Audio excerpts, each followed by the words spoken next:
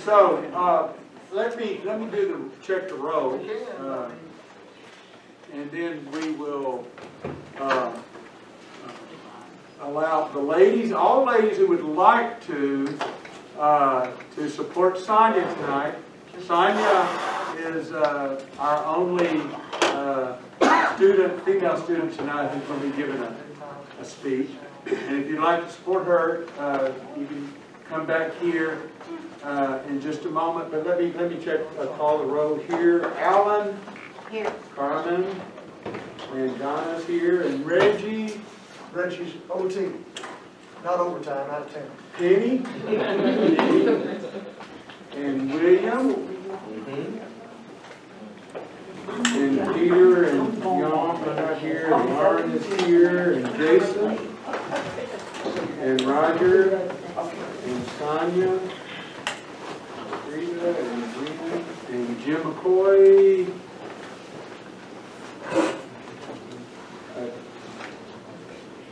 Elizabeth?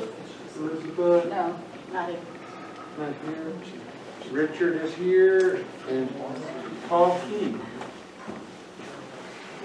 And Yolanda. I'm going to ask Jim if he will say a prayer, lead us in a prayer. And then all the ladies who would like to, if you want to get up and come into the classroom here, that's where the ladies will be, or in Roger's office, excuse me. And Sonia's going to give her speech in here. Our Heavenly Father, we humbly approach thy throne and give thanks to you for the day. Thank you, Lord, for every soul that's here tonight and their desire to study from your word, to grow in grace and knowledge, but to develop the skills that are being taught. And we pray, Lord, that we'll take everything that we learn out into this world, that we'll use it to the best of our ability to lead souls to you. Forgive us of our wrongs. Help us as we struggle through this life to be better, to be the example that we need to be, so that the world can see you living in us. In Christ's name I ask. Amen. Well, you know, that's it's not a bad idea. I heard this story. I don't know if I don't remember where I heard this, but it's about Brother N.B. Hardeman, and that Brother N.B. Hardeman had preached a sermon one Sunday or at a meeting or something, and a young preacher came up to him and he said, "Brother Hardeman, that was just a wonderful sermon. Do you mind if I preach it?" And Brother Hardeman said, "Well, I don't mind if the guy I got it from I mean, and that is true. I do with my water. People can come up with, I do that when I go to lectures and when I'm able to hear other preachers preach. You know, I don't necessarily everything to say, but sometimes you just take a point that they make. You know, you can take a point that they make, and it's just such a good point that you want to develop that thought a little more. All of you did a great job. Just in observation here, a few things. You want to, those of you who did it without notes, boy, that's spectacular. That's really good. I'm not of that nature. I tell people I'm a noted preacher. I carry my notes in the pulpit with me. I need them. But there was a few of you who almost, you could say that what you did this evening was a textual, because you took a text and basically you took your point from the text. And so that's what we're going to be talking about tonight from the standpoint of our lesson tonight, which is textual preaching. The particular text for this lesson that I've chosen to sort of use as launching pad, and that's what I look at text and topical sermons as. A text and a topical sermon, I was sharing with some others here earlier. Yesterday was our graduation day. We were honoring, we had 5 young people that graduated from high school, and so we were honoring them. And the shepherds, newly installed, but they said, we'd like you to have a lesson that focused specifically on them. And the young man who has really spearheaded and worked with the young people gave me the idea in talking about some of the youth who have graduated and gone off to school, and they sort of just, as oftentimes tragically kids do, they fall away. And so the title of my lesson was Keeping the Faith. And I used 1 John chapter 5, verses 1 through 5 as my text, but it was a topical sermon. I didn't take my points from that text, but I shared that text just simply for the purpose of emphasizing, you know, the challenges that you're going to be having in the world. That the world is going to set up roadblocks, and that's the nature of the world. And there is something that you can have that will help you overcome the world, be victorious in the world, and that's your faith. And so from there, I just gave them 4 quick ideas with regards to how to maintain and keep the faith that really their parents have, and I tried to emphasize, this was my first point, is that your parents just simply can't transfer their faith to you.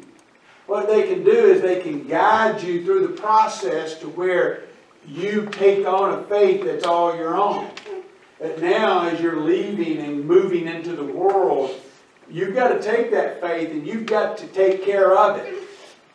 You know, it's entirely up to you to nurture it and to do things that will help it to grow. So that was the nature. But 1 John chapter 5, as I said, was a launching pad. It was where we began, but I didn't get any of my points from that text. Now tonight, we are interested in talking. Brother Walker, would you pass these out to everyone? You've got your mask on, and I'm talking. So, what he's given you is, it's got 2 sermons on it that again appear in this book, which is entitled Sermon Design and Delivery. Has anyone looked into this yet? I know somebody. Have you looked into it? Is it available? I ordered one off eBay. Okay, so if you can check it at eBay, Amazon possibly, if anyone is interested in it. I said this was the textbook that I had in one of my homiletics classes. And I do remember the teacher that I had for homiletics and for this particular homiletics class, Brother Billy Nix. He did emphasize the difference between what is in this book identified as textual preaching and expository preaching. Now, and I'll share with you what this particular, Brother Holland in this particular book says about these 2 types. But in my approach and what I have done in my studies over the years, I really don't make a distinction between textual and expository. But I will, like I said, I'm going to give you the definition that Brother Holland gives for both textual and expository. This is the definition for a textual sermon. A textual sermon is one in which the text provides both the subject and the main heads of the discussion. Brother,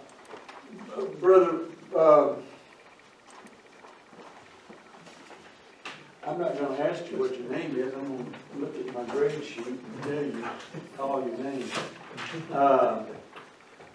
Brother William, Brother Cotton. Your particular lesson, you had the text, and then you basically got your points from that text, and so that's why it had it carried with it the sense of a textual. And again, I'm not critical of that. I thought it was well done, very well done. So you have your subject matter. You have your subject, the main subject that you're addressing is found in the text.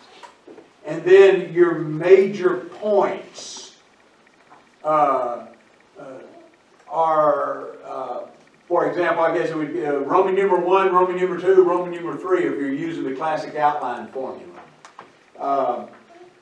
And then this is his definition for an expository sermon.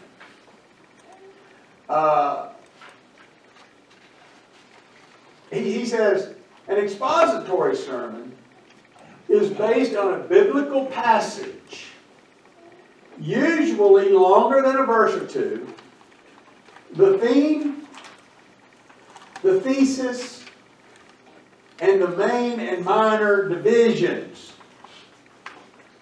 all come from the passage. And so the way I would define that, and I my introductory yesterday to the high school graduating kids was, I remember my high school graduation like it was a long time ago. I don't remember that much about it. Well, I don't remember that much about my homiletics class either. But what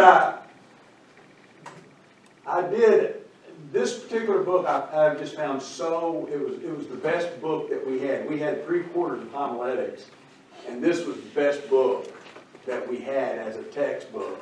And I did read it, and I underlined or highlighted a bunch of it because I found it very helpful. But as I was saying, the textual approach, as I would understand Brother Holland to be presenting it, you would have your main points from the text, but you might go elsewhere to get your subpoints. All right? But in an expository, you're in essence getting everything from the text that you are presenting. Now, we will do next week a lesson that's entitled Preparing and Presenting Bible Class Lessons. Now, I almost decided not to do the text or the expository until then, because that's where I'm more apt to do and follow that procedure in a Bible class. Where if you're doing, in fact, yesterday we started an expository presentation on 1 John that we're going to be doing in the adult Bible class for the next several weeks. And so, obviously, when you're doing both a textual and an expository, if there's any difference, and as I said, I don't necessarily see much of a difference between the two, with the exception that I use the textual approach in most of my preaching rather than a topical. But when I'm doing a book of the Bible in a Bible class, that's probably where I would follow Brother Holland's formula more closely in the presentation of the material. But in either case, what would you consider to be the most important thing that you need to know? The text, the Bible, the book.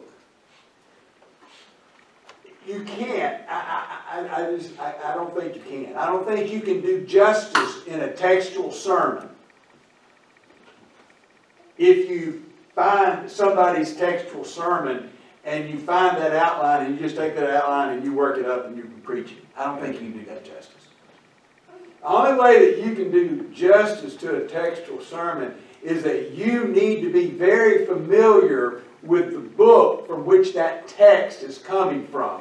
You need to understand the background of it. You need to understand some things about the writer of that book. You need to appreciate if there's a problem that is being addressed, and in most cases there is, if there's a problem that's being addressed, you need to understand as much as you can about that problem. You need to understand the text in its context. If you don't, I don't see how you can present it in a way that makes it practical for the congregation that you're preaching to. That, to me, again, I go back to that. I was hammering on that last week, and it's the same. It doesn't matter if you're doing a topical sermon or a textual sermon, or if there's a difference in the expository, you're teaching a Bible class. That you want to help them to appreciate the background of it, but you also want them to appreciate the relevance of it to their lives. We hear this in a prayer all the time, and I'm not going to condemn the words, but sometimes I fear when I hear it that that's all it is, and maybe that's me being judgmental, and I shouldn't. Well, we thank you for the lesson today, and we pray that we can take the things that we've heard today and do what? And apply them to our lives. Well, absolutely, that's what we want to do. But but if the person who is presenting the material cannot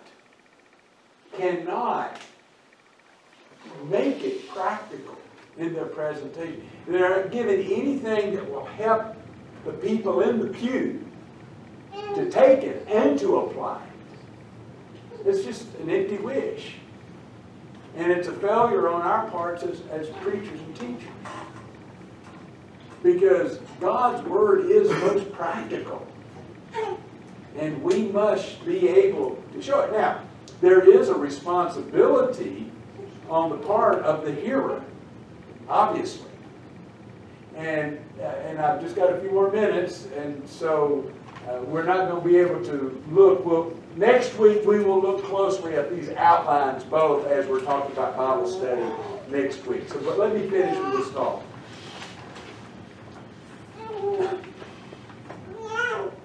When we take one of the advantages, in my opinion, of preaching textual, is that we get people into the book, Amen. Into the Bible, and we help them become familiar with it. And if we do that, then perhaps we're providing them with an avenue whereby One of you mentioned it in your lesson, you know. I think it was Brother Cotton, with regard to how much time do you spend with God. You know, if we can encourage them. Sometimes in my preaching, I say, "No, we're not gonna talk about this point a whole lot, but I want you to this afternoon. I want you to go home and I want you to read this passage of Scripture as it connects to this point here." I challenge them with things like that so they can do that. We must make it practical. But you know what? The most practical presenter will get nowhere with a Christian who is not growing spiritually in their own life to the point where they can appreciate practicality. And so it is a give and take relationship with the speaker and the audience. But we must challenge them by showing them how to apply it. The application is up to them, but we must show them that, hey, this is applicable and it can make your life better and it can help you have a greater relationship with God. All right. My time is up.